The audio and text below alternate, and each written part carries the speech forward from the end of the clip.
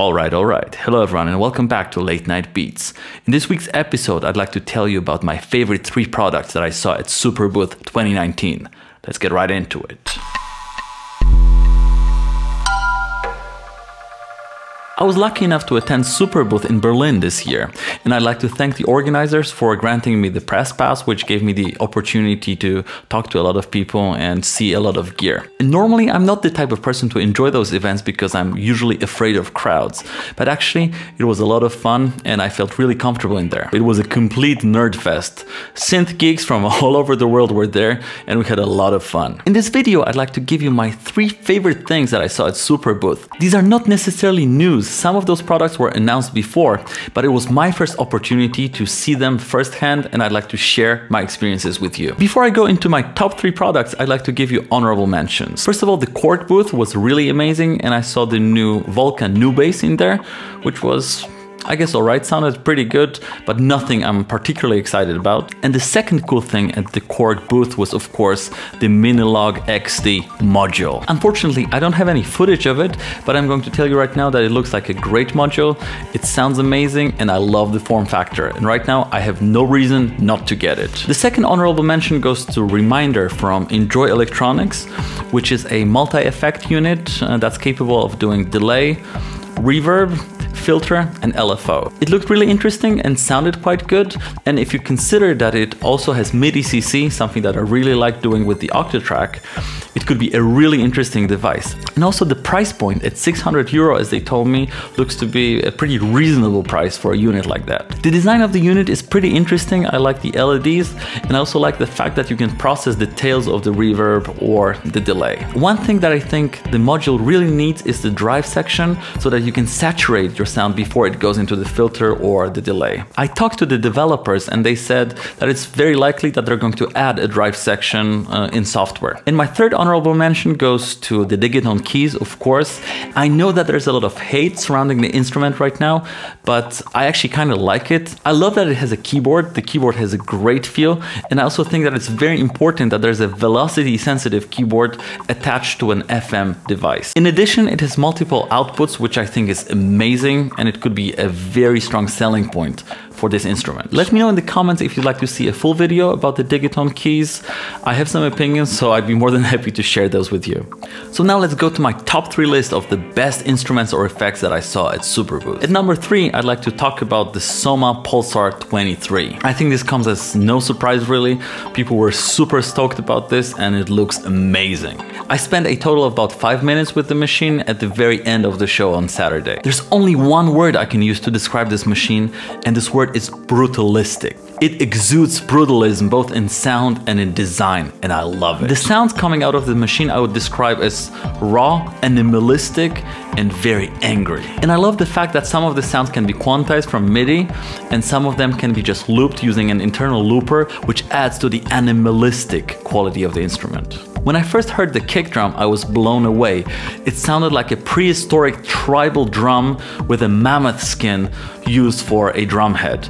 It was just completely mind-blowing. In the short time I had with the machine, I couldn't really understand or explore the patch points, but at some point I connected a noise source into a hi-hat trigger and I ended up with an oscillator, which was pretty crazy. The tone that I achieved that way then could be modulated and it sounded really strange, weird, and unusual. All in all, very original. And of course, the fact that it has MIDI, which means that you can integrate it with more traditional setups, is amazing, and I think it's going to be a huge success. There's a slight chance I'm going to get a review copy at some point, and as soon as I get it, I'm going to definitely do a full review of this unit. It was amazing. Number 2 on my list is CraftSynth 2.0 from Model. I know that it has been introduced before, and I was really in love with the demos, but now I could really get to see it firsthand, listen to it firsthand using headphones, and I was totally blown away by the sounds that it produced. I even contemplated joining the Kickstarter when it was announced, but then I ended up purchasing the mono machine. I didn't have any extra money to invest, so I decided to wait until it's released and then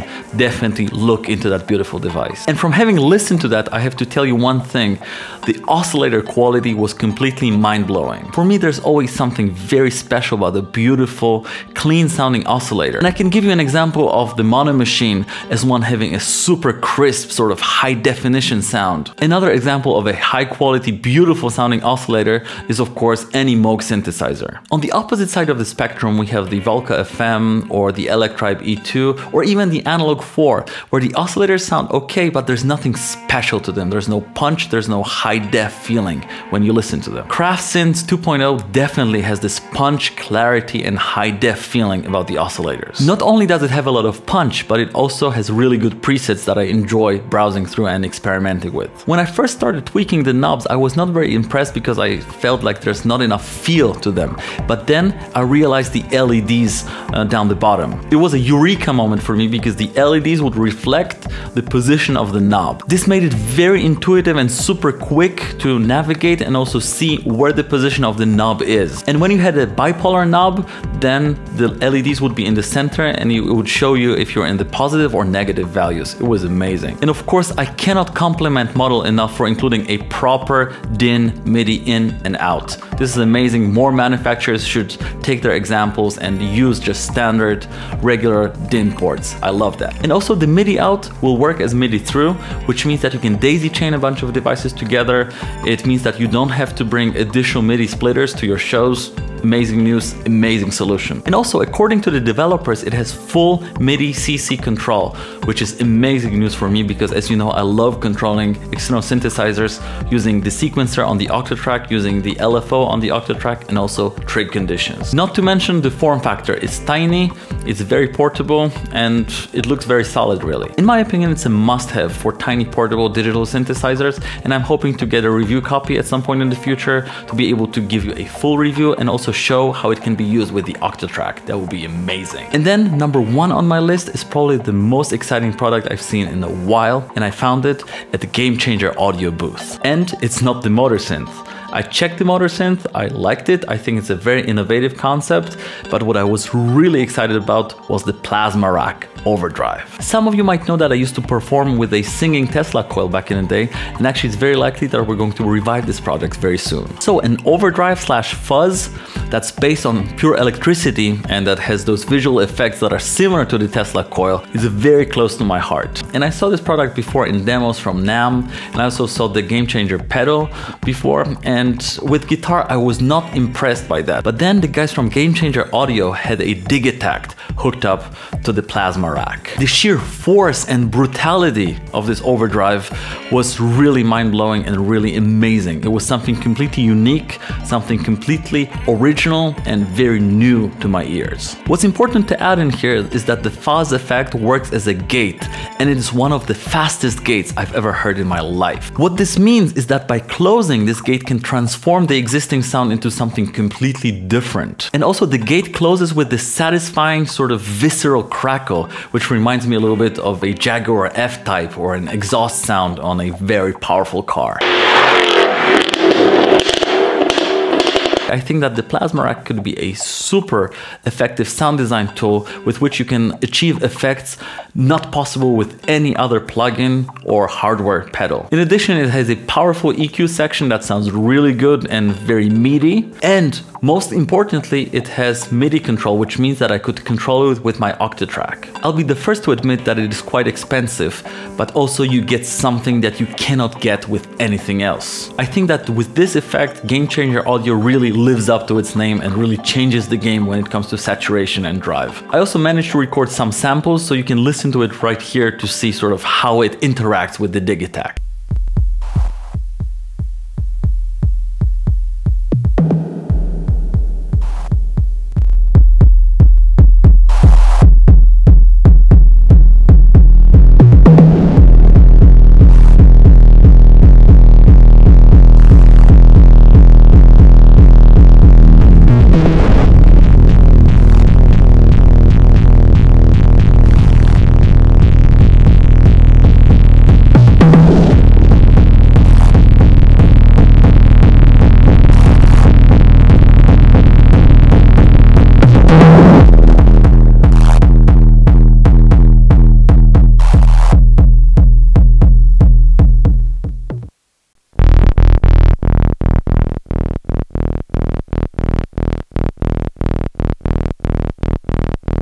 For me, this sound is very unique and very primal, which is something that I really enjoy in an overdrive. Alright, so that's it for this episode of Late Night Beats. I was super excited to be invited to SUPERBOOTH'. I'm definitely going to go next year, and it was a great experience and I had a lot of fun in Berlin. Let me know in the comments what other instruments you found interesting out there, and maybe you'd like to hear my opinion on anything else that was present at the show. If you're new to this channel, make sure to hit that subscribe button and also like this video. Make sure to leave a comment if you have anything to add to this conversation, and also follow me on Instagram and on SoundCloud to get more updates from the channel.